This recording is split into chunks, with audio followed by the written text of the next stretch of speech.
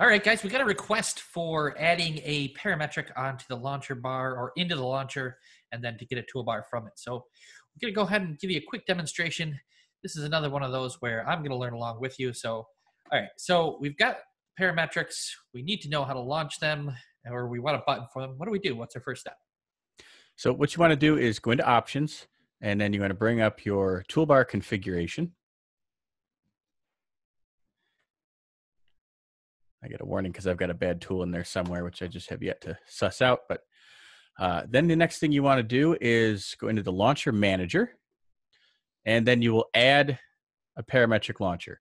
So first thing you want to do is give it a text, whatever you want the text to read.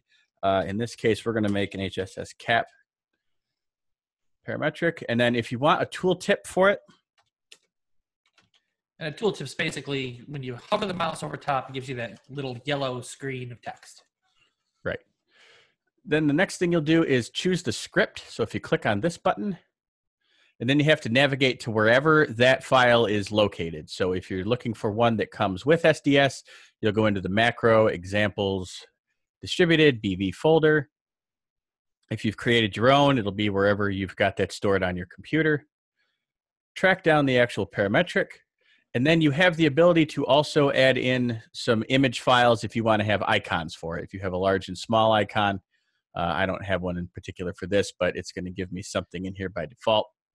That's all right. So we'll click OK. And now if I scroll down, too far, and caps are HSS.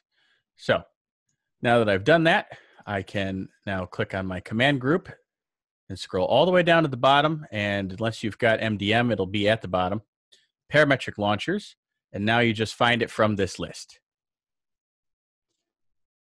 So there's going to be in there somewhere HSS cat plate, except there's not. What do we call it? End.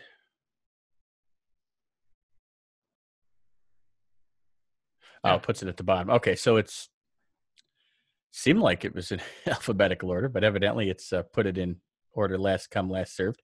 So at this point, I can now click and drag this to my toolbar.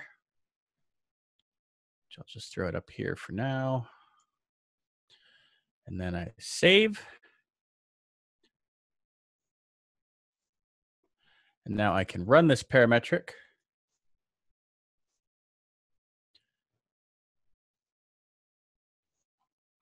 And now I've got my cat plates. Boom. Easy as that. Now you've got the button on your toolbar. You can add that as quickly and as easily as you could hope. As always, if you got more questions, you need more information on any of these tools, let us know down in those comments. Hit those subscribe button, and we'll see you here back on the Steel Forum.